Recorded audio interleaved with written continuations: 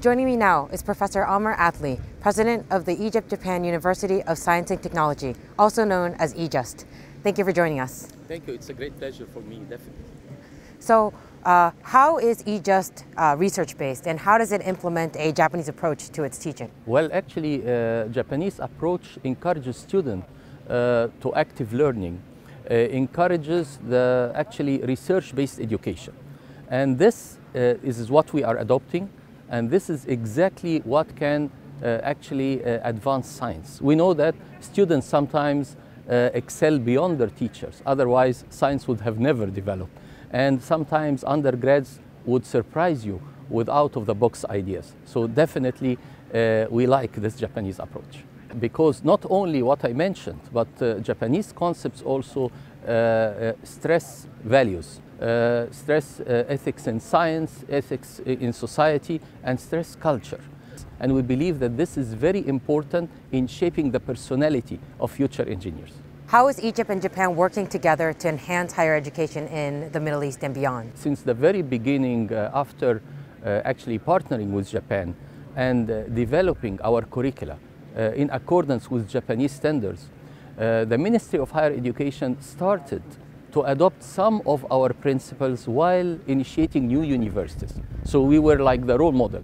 Not only that, EJUST is the place where the Japanese government decided to have the TCAD 7 scholarship to make available 150 scholarships for African students. Many of them would return to their countries and have something about Japanese education. Well, we have also some grants from the Ministry of the Egyptian Ministry of Higher Education for TAs preparing for their PhDs to return back to be professors at their Egyptian university. So far, 190 Egyptian professors at different. Wow, it's amazing that the impact is going beyond just EJUST and around the world. Exactly. And what is EJUST doing to support early career individuals looking to transition into the field of robotics? We know that robotics is interdisciplinary. We have all the ingredient specializations for robotics. We have the communication electronics, we have the, of course, mechatronics, we have the electrical power, we have the everything. Our students are very active, and the Students Club, Robotics Club, has maybe 70 or 80 students from different disciplines. They participate in competitions, they design robots, and they compete, whether nationally or internationally, and we make fund available for them because we believe that this is extremely important. Wow, it seems like you're doing a lot of initiatives. Yes. And finally, how do you see the role of robots in the education of the future? In my opinion, in the near future, robots can assist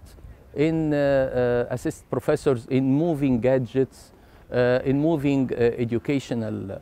But in my opinion, I don't think robots will substitute human teachers in the near future because, yes, we had advances in AI when it comes to many aspects, but in my opinion, not advances enough in emotional artificial intelligence or social artificial intelligence. I believe that this might develop in the coming decade.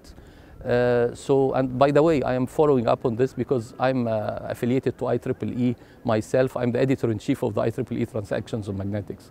So I know what type of advances and efforts are being taken, but I believe not in the coming decade. I see. Thank you for your insight, and thank you for joining us. Thank you very much. It's a great pleasure for me to be here at this wonderful conference at the wonderful place.